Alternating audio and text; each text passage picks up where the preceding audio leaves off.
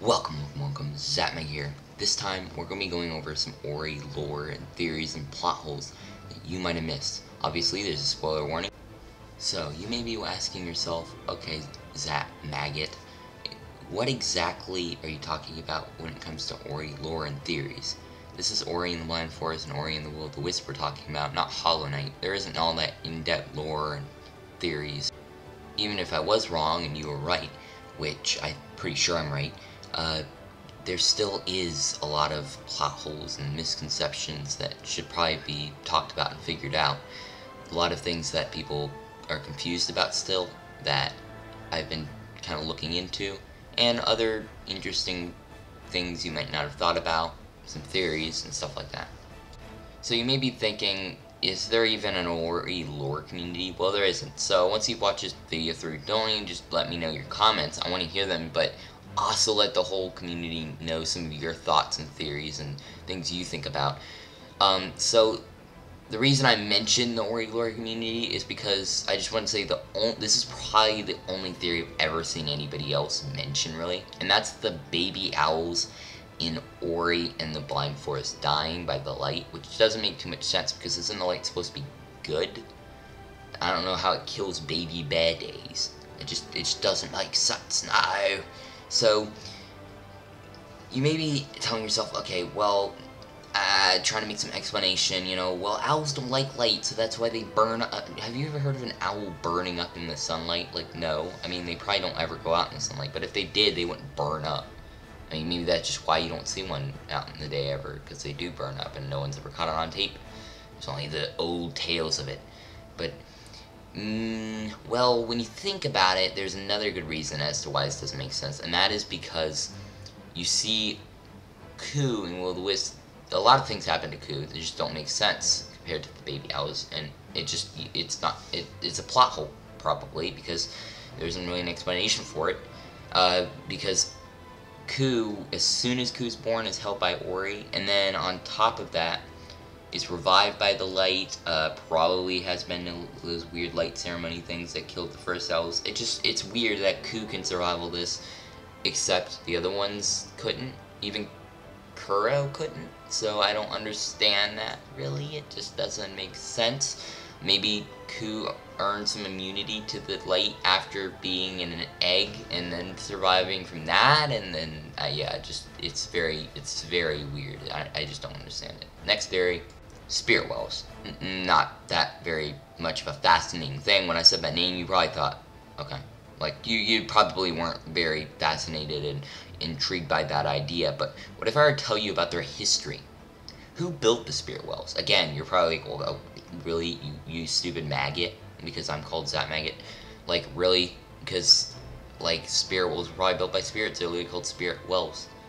They're used by spirits, but you see Gorlek build one in Will of the Wisps, and also several times you can see other weird places that you see the spirit wells, such as in the Jinzo tree, in Mount Horu, in the Forlorn Ruins, and just weird spots that you wouldn't normally expect there to be a flippin' spirit well. Yeah, it doesn't make sense. Here's yet another thing that it should just be common sense. I mean, the owls in Will of the Wisps that apparently died because of that corruption stuff, the gooey stuff all over the place.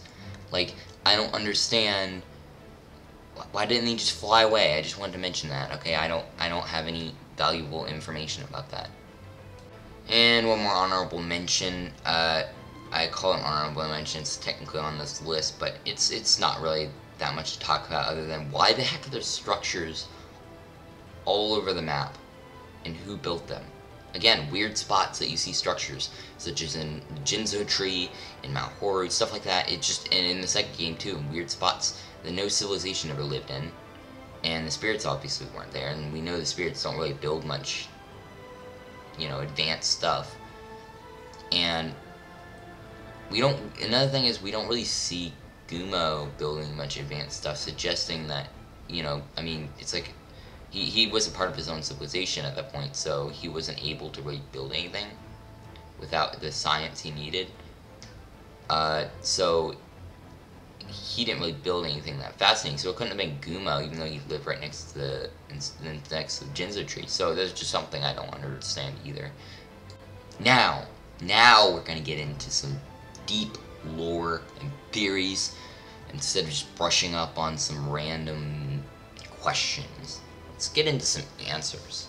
Well, actually, I can't promise answers, but let's just get into some lore. So, this is something I wanted to make a complete video on, and I probably will once I look more into it. I haven't looked all that much into it yet, but it's a time loop theory. Now, I don't want you to just take this and think, oh, okay, this guy must be some professional and he knows exactly what he's talking about. He must be the moss bag of Ori.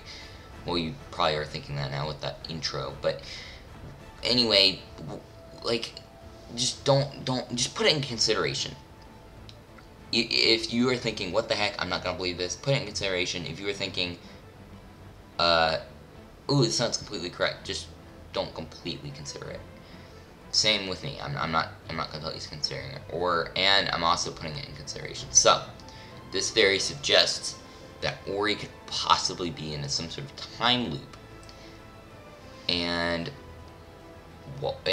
like, what knowledge, what proof do we have? Well, there isn't all that much proof, but we do have a mention of it. One of the songs from the OST, the original soundtrack, is called Completing the Circle. So it kind of mentions it if they're talking about Ori being in a circle, in a loop, in that weird time loop.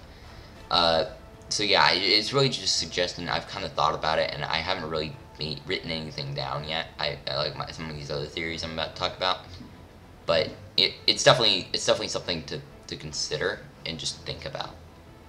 So if I doubt it, but if anybody is a return viewer and you might have seen my What is Ori's Gender video, I did mention this. It is, could spirits be different than other, could spirit guardians and spirits be two different things? Like, could Ori be different than the rest of the spirits? Could he, I mean, obviously he's different, but like, is he a completely different type of spirit? Like a different breed or even a different species or something weird?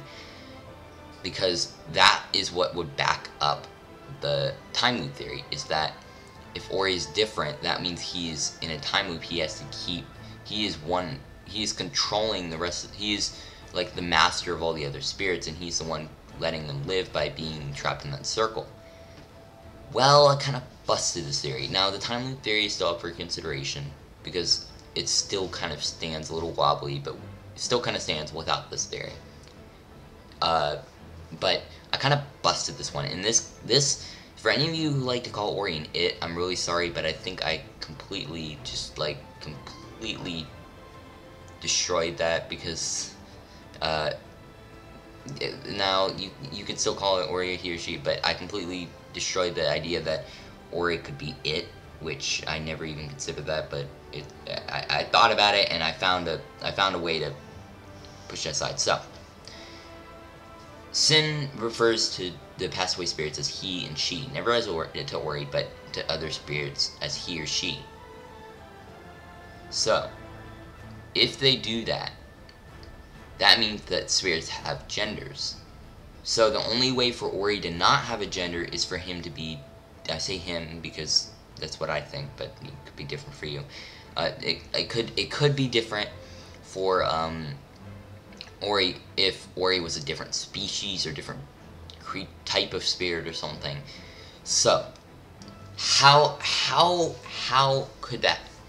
How could we just destroy that? Well, it's pretty easy. If at the end of the Blind Forest we see other spirits being born from the spirit tree as leaves falling to the ground, so this obviously suggests that they are both the same thing. They both have the potential to become spirit trees, etc., etc. So this doesn't break the time loop theory. Technically, there could still be a time loop theory, and it could be technically broken if another spirit came in and took the place. Otherwise, everything gets destroyed. And that brings us to our next theory, that possibly, well, maybe, just maybe, the Nibel and Nguyen are actually in a trap because of the light, and the light is trying to manipulate them. So, what is the light? A commonly asked question, what is this substance, this magic, this weird substance that kills infant owls and also makes little flying orb glowy things and whatever else it does? It's a commonly asked question, and here's what I think. I think it's evil, actually. I think that it is somehow, now there isn't proof of this, but I think it's a possibility that somehow it has manipulated Nibel and Nguyen so that the point where the other creatures there besides the spirits cannot live without the light, because if it's not there, there's going to be corruption, there's going to be that weird substance. I think that is actually from the light. Think about it. When the light is gone, the tree is what the corruption comes from. It comes from the tree. In other words, the tree is making it when it doesn't have when it's dying. So it's basically it's almost as if it's some sort of instinct or some sort of weird way of it making it so someone has to continue the circle in order for it to keep the spirits alive. Therefore, making it so the other creatures of Nibel and Nguyen have to live with it. They don't have a choice. I don't know how they would stop it from creating that corruption. They couldn't. It's a massive tree corruption everywhere. I don't know how you would stop it. So that is definitely something very interesting that you should think about. Another thing, I'm going to talk about in a second has to do with a massacre of the spirit race, and if Ori species actually got wiped out. So what I'm talking about is something you've probably thought about before. I've never heard about it, anybody asking it on forums or anything, but you've probably thought of it yourself. Are spirits dead? Are they ghosts, or are they like alive? Well, Sin mentions this. Sin mentions in the first game, when you defeat some of the creatures, that their lights shall return to the spirit tree, or quotes, their light shall return to me from the spirit tree. So are they going to the spirit tree and then becoming spirits? I mean, we never see any creatures from the spirit tree, around the spirit tree during the cutscenes or anything like that that look like the creatures we see today. Now there is a concept art, I don't know if that can be considered canon or not, but there's concept art of Naru as a ghost, as like a spirit. I don't know what that is. It might just be one of those weird memory things, but it could possibly be Naru as a spirit. And that brings us to the massacre. So we never see any creatures in Nibel or Nguyen. All we see are these weird rabbit things and ones that look like Ori. And what I'm willing to bet is that the reason there are so many, the majority look like, mainly the ones that look like Ori, is that there was a massacre and it wiped out Ori species. And that's why there's so many species. Now so many spirits like that. So this is only possible if we consider the fact that spirits are already dead. Now, you may be thinking, well, Crow wipes out a bunch of them and stuff like that. Well, when you think about it, if you just think about it, it could just be a second life. It could just be like the spirit tree using them for something. I really don't think the light is good. I think they're using it as some sort of way to control everything. But we'll brush up on that. We're just kind of brushing up on it right now. We're just kind of looking at all the things I've been researching and kind of going over it and kind of just mentioning it. I'm going to make complete theory videos about this in the future. So, here's I just had to add this in here. Why the heck did the other spirits not sacrifice themselves? Like, it's confusing. So, although the other spirits, in Will Wisp, so the other spirits that were there before Ori didn't make themselves in the tree, they just died. So, would they rather die than be a tree? Or be stuck in the circle? They just didn't want to? Or is there a reason? This could actually destroy by, quote, quote, destroying the genderless theory, this could destroy that, because technically, if you think about it, it could still mean that although the other spirits are able to be born the same way, they might still not be able to turn into a tree like Ori can. So Ori still might actually be a different species. We still don't know, actually, if you consider the fact that these creatures were not able to somehow continue the cycle in Will of the Wisps.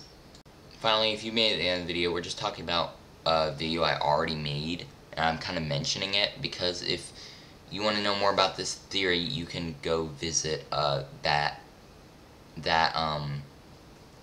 video. It's basically just Ori's gender, commonly discussed topic, probably the closest thing you can find to Ori lore in the Ori community. So yeah, if you want to go check out that video, I have a lot of interesting ideas and stuff as to what Ori's gender could possibly be. And yeah, thank you for watching the video and sticking around for all 10 of these interesting concepts and things we were talking about in this video. Thank you for sticking through and watching until the end. So yeah, bye.